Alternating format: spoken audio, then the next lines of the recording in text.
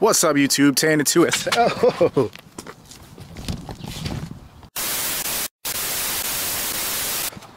Yes, I totally just went down. But anyway, Tan to us back with another video. Hopefully this video will be helpful, but it's going to show you how to re-index your window on your Camaro. I just took my Camaro out of storage, and when I took it out, I realized that the window would not go down. Or, I'm sorry, it wouldn't go up. It was halfway up, and it would not go down. And when I got in the car, and I started it up,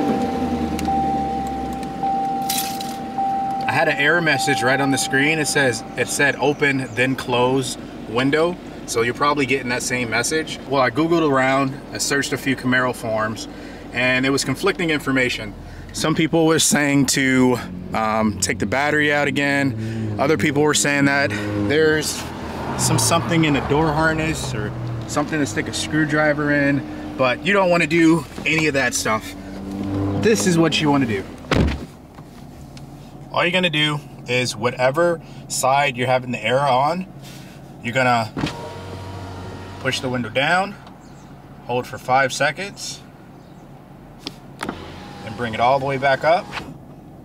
Hold that for 5 seconds, and then your error message is gonna be gone.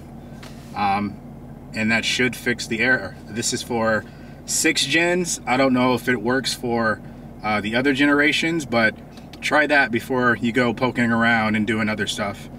And that's all I got for today, guys. Hopefully this video is helpful. Don't forget to like, share, comment, subscribe, and I'll see you guys in the next video. Peace.